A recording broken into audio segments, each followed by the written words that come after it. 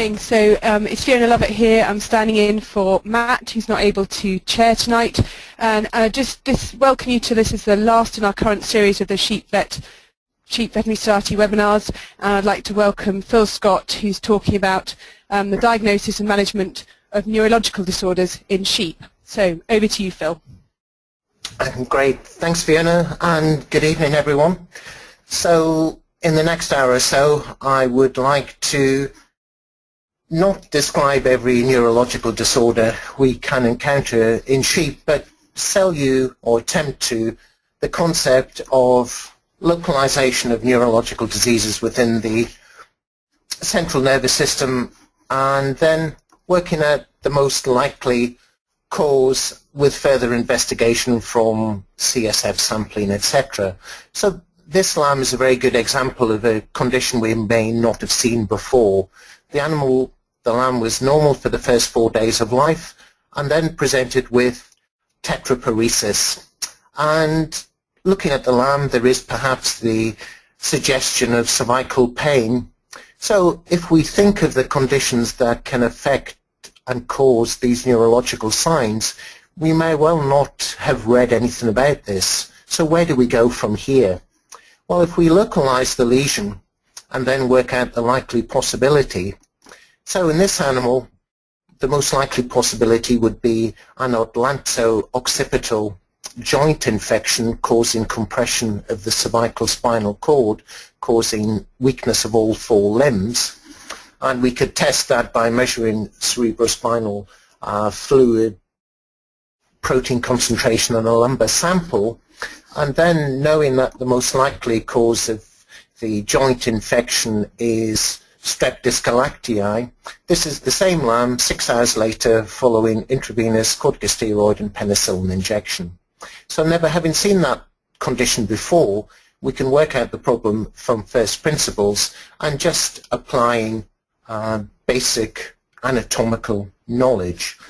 And if we move on to the next example, again, we may never have seen this condition before, and if simply trying to recollect a list of clinical signs proves very difficult. So with this Cheviot U, if we go through the likely neuroanatomical location of the lesion and then investigate it further, so the animal's in very poor conditions, dull and depressed.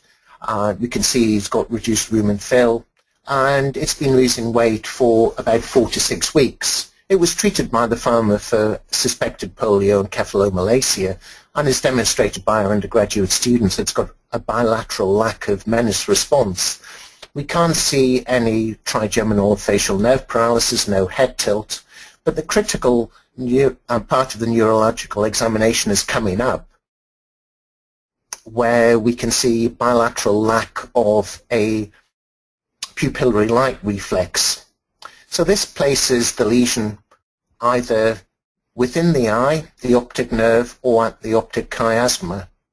And the most likely lesion, as demonstrated here, is a pituitary gland abscess. Sorry, a pituitary gland tumor. I was getting ahead of myself.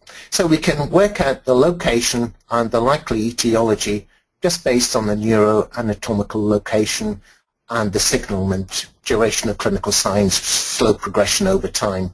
An abscess would be a possibility, but it would be an unusual location, and more usually a basilar empyema or pituitary abscess tends to extend to involve other cranial nerves, and I'll show you that in a moment. So what I'm trying to convince everyone is, rather than memorize every clinical sign of all neurological diseases, which would be very difficult and remarkably boring, we can use a logical approach based upon the location of the lesion and then further investigation as to whether the lesion is toxic, inflammatory, parasitic, etc. And that's largely based on cerebrospinal fluid sampling. So we can localize the lesion to an area of the brain and then, where appropriate, collect a CSF sample, and that's usually from the lumbar space. And if you're looking for a text on this subject, the one I would recommend is the Vet Clinics of North America, which is edited by Peter Constable. And this comes up with a very similar logical approach where we look at the breed, age, sex, etc. of the patient, its history, the neuroanatomic location of the lesions, differential diagnosis list, and ancillary tests. So if I can just show you how I was taught more than 30 years ago, this was an article published in the Vet Record which describes ataxia and head tremor in an alpaca, and it lists the important clinical signs. And I know I'm going through this quickly, but you can access it if you wish. And the differential diagnoses considered were a whole host of highly unlikely diagnoses based upon the clinical signs. Those clinical signs would in no way suggest something like spinal abscessations, listeriosis, otitis media, whatever. So the way that neurology, veterinary medicine even, was taught 30 years ago was the most important aspect of the examination was to come up with an exhaustive differential diagnosis list, and the more obscure the better.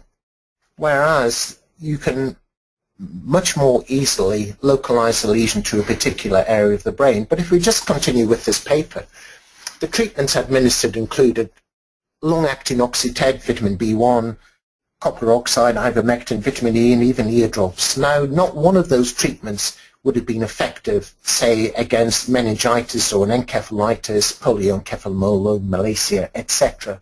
These treatments were not and would not have been effective. However, the author's conclusions was that their approach was frustration modified by a successful outcome and a rational, if unproven, therapy to others. Now that's, in my opinion, pure nonsense. And indeed, this alpaca had ryegrass staggers and improved despite treatment. So what I'm trying to convince you guys of is we can localize the lesion and reduce our differential diagnoses a great deal, and thereby come up with specific treatments. And if I can just give you one more example, this is a Charolais bull that presents with these clinical signs or neurological signs. So if we look at the area of the brain that could be affected, it would be rather unusual to have two areas of the brain affected, and there would be quite a large area of the brain affected in this particular animal if we're talking about the actual brain being affected.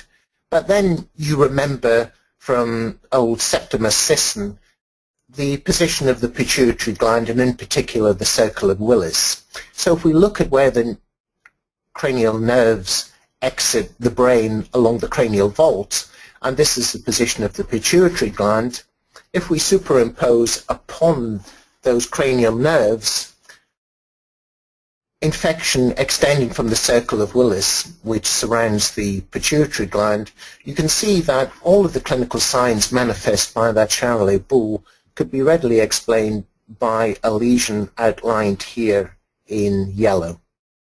So this is, or the Charolais bull showed the classical clinical signs of basilar empyema or pituitary gland abscess, and he responded very well to antibiotic therapy. So rather than memorize the clinical signs, we can work out and localize the lesion by a knowledge of the cranial nerves and where the lesion is. And moving on to an example in a sheep.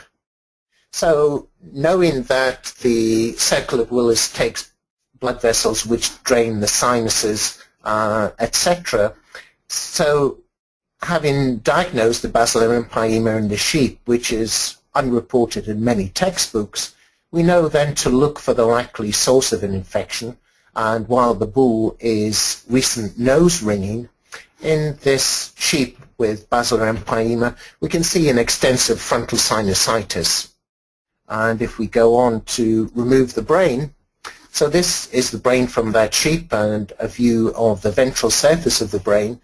And what I've tried to do is match it to a diagram of the brain so we can see the cranial nerves and where the infection extends to in relation to those cranial nerves. So we can readily explain why the sheep may